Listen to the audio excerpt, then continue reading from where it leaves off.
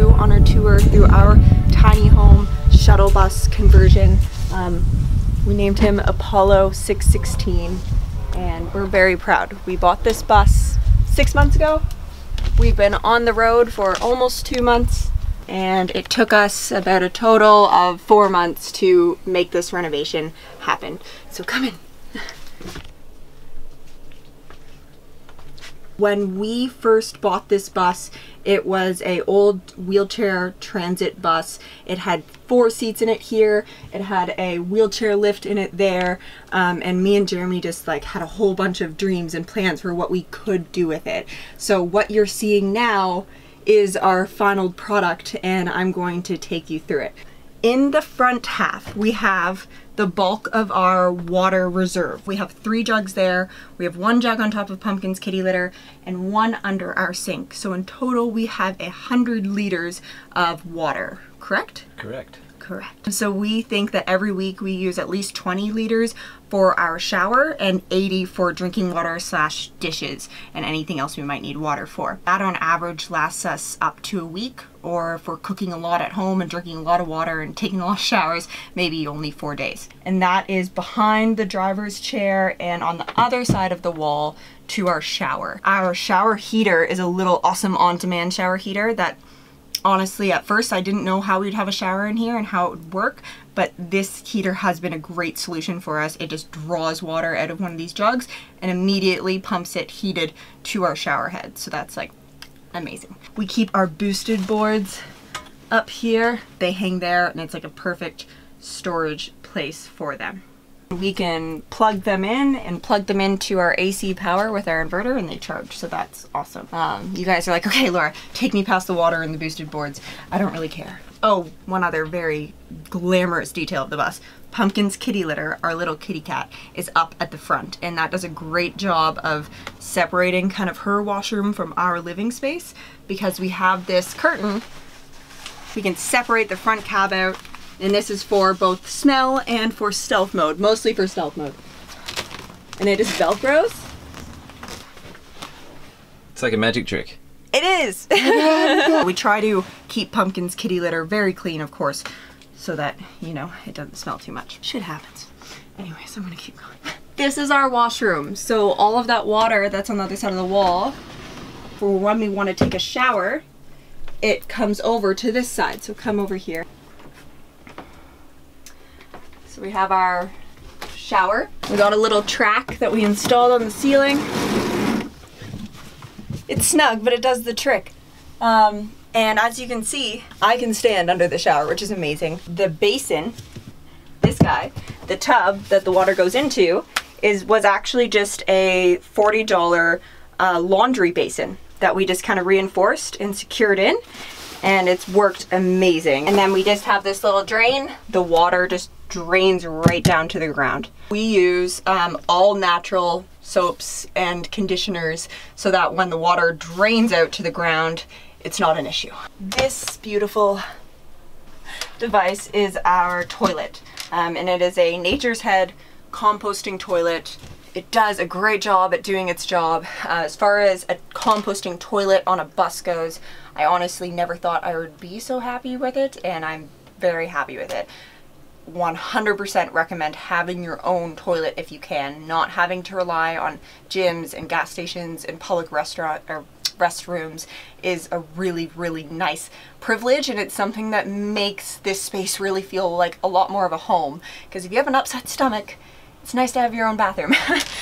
But that is our washroom. We have this kind of rack here that's just secured in, and when we drive around, things do rattle a bit, but everything stays. Nothing falls, so that works, and that's been our washroom so far. This is our kitchen. Great thing about bus tours is you don't have to walk far for this tour. Before we moved into the bus, when we bought the bus, it did not come with any cabinets or structure for cabinets. So this was a challenge that we really had to figure out, and we had the help of my dad and his business because we could not make these metal cabinets with our own bare hands. So there's tons of screws holding this in and a lot of PL Premium glued and screwed all the way, and the thing has been sturdy. It holds all of our pots and pans, and it's also our pantry. So we love it. thank you, Dad. So this is our nice big countertop. Right now it's like, where's the stove? And it's under the bed right now. And when we pull it out, it's a camping stove. It just hooks up to this.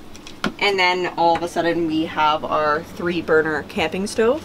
But what's honestly really great about having the camping stove is that we can put it away, and now I have this big open counter space that I can do a lot of different things on, including if I'm making a big meal, prep everything first, get that all ready, and then bring out the stove and cook it, and it just kind of helps make things feel more spacious. Like, I'm not even kidding, this is more counter space than we had in our studio apartment in Toronto. So, you know, blessed life ain't too bad.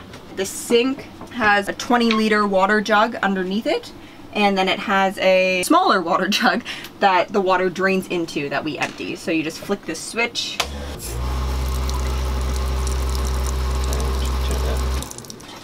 So yeah, the sink is awesome. We do our dishes here. It's small, like it's not a big sink, but it does the trick, and we're figuring it out.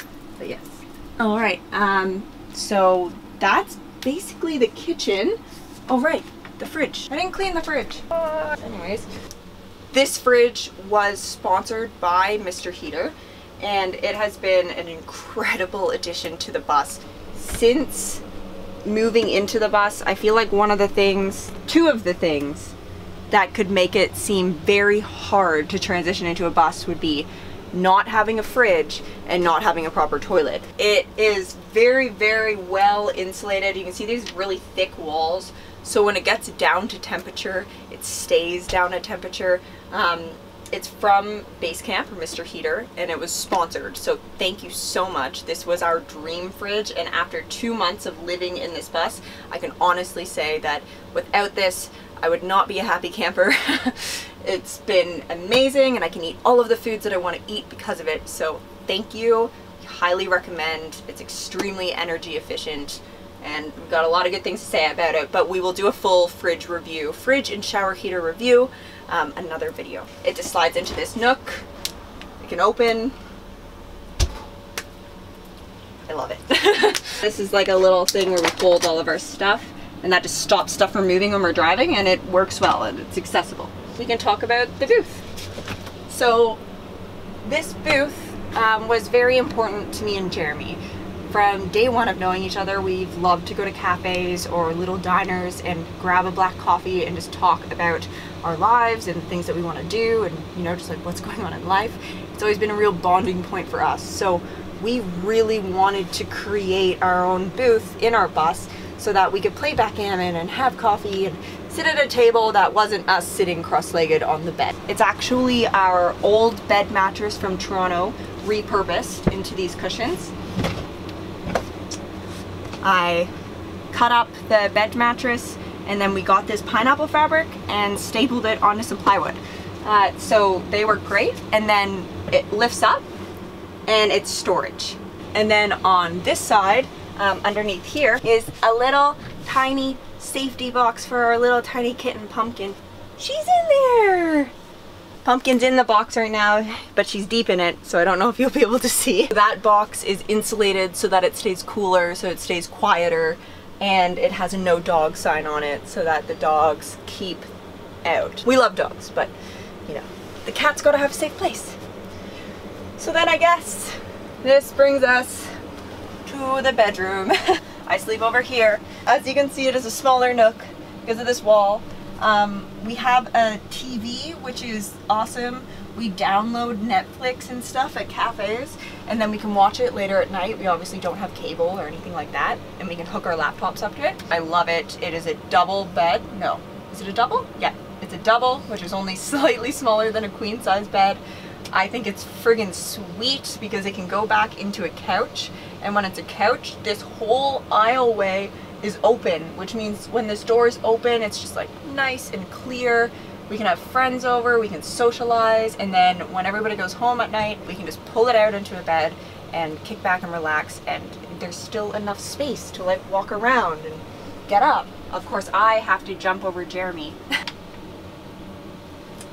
And then as you can see, we have bedroom storage above us. So these have a key. So if we were to leave, we could leave valuables in here and take the key. Same deal with these cabinets as the cabinets over there with the brackets and sealing them on to the wall and the roof. We just had to get creative because of it being fiberglass, but they've been extremely sturdy. They work great. This cabinet actually is a much bigger opening than those ones, so we can fit bigger things into this one. But as far as the bulk of our clothing goes and our closet goes, that is right here.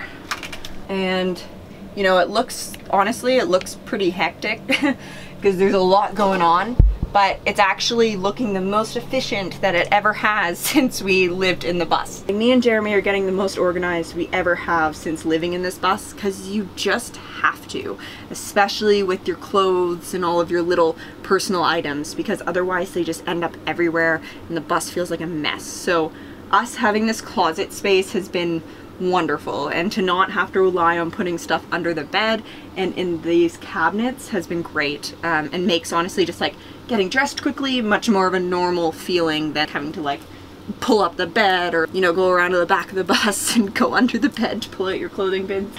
Initially we were sort of tossing and turning over whether or not we wanted this space to be for a fireplace, which now seems hilarious because it's been so hot in here. I could not imagine having dedicated like 4 square feet to a fireplace area that we could only use in the winter, which we're hardly going to be in very cold weather. So, very happy that this is a closet. We have a toaster oven for if we want to make anything that requires a toaster oven. Like, we've made a tiny pizza in it. I have made garlic cheese bread in it. I've actually even made brownies in it once, which, you know, we don't do often because it requires a fair bit of power. It's made me feel like I still have a little oven, so that's nice. Like on Thanksgiving, I'll cook like a little turkey breast in it. But yeah, oh, I feel like a big part of the things that you're seeing with the decorations right now is Velcro. All of these paintings have been Velcroed, and it's worked great. Like, that's like a decently weighted painting, and it stays when our bus is like earthquaking down the road. So, and this one, Velcro. Pumpkin and Jeremy, my favorites. As far as internet goes in our wonderful home, you can't have a fixed router. You can't have, you know, the wireless internet that we all get so comfy and used to in our homes. So we're relying off of cell phone internet. And this phone here, which is also Velcroed, is our 3rd phone line that we have another 11 gigs of internet on. We use this internet along with my phone's internet and Jeremy's phone's internet to run our business and to live here and to sort of feel like we have some extra data, because here in Canada there's not very good data plans. So if you're in the States, that's not an issue.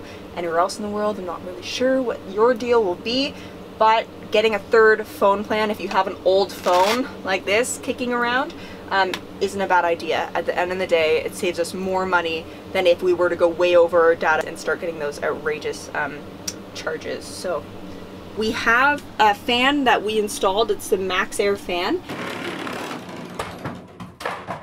Nice. Wow. If we're cooking, we'll open up this window and it will draw a nice steady flow of air through and out. And you can see, we just have like this little remote. So look, we'll change directions.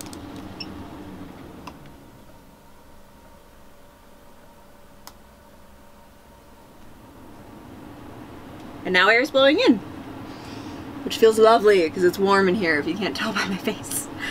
You can even set it to a temperature and leave it on automatic, and when the bus goes above that temperature, it will automatically open up and kick in and start drawing air through.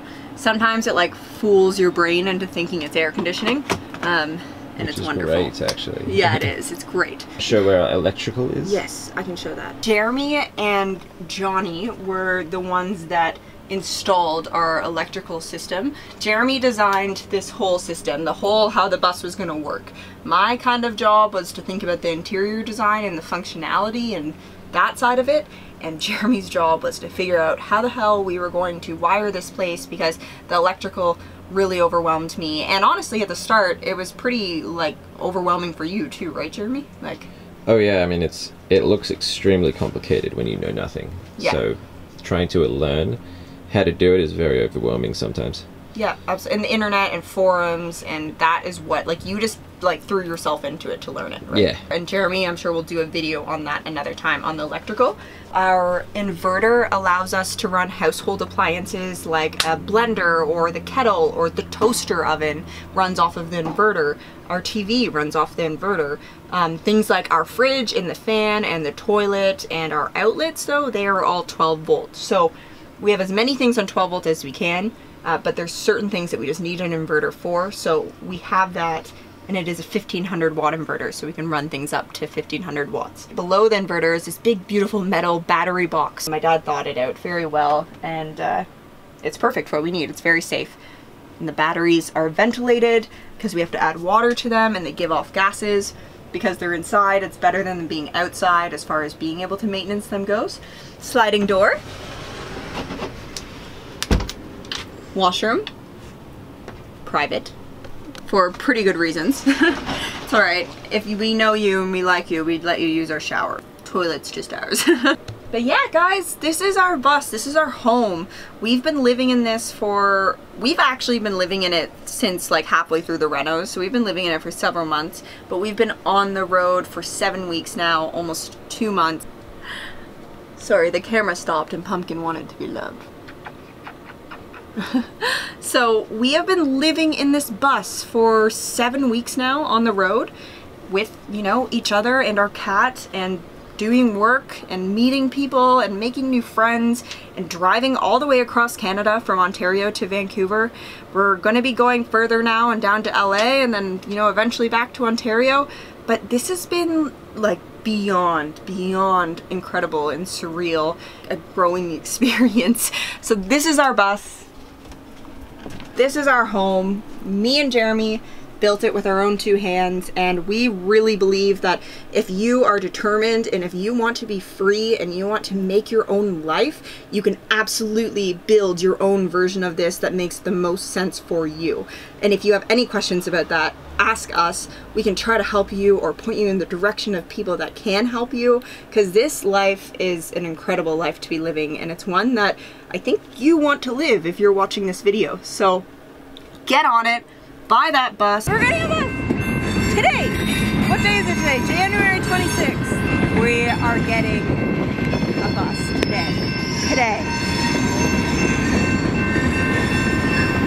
But first, this train. We had no fucking clue how to do any of this before we started. If we did it, you can do it. Thank you for watching this. We hope that you enjoy our home.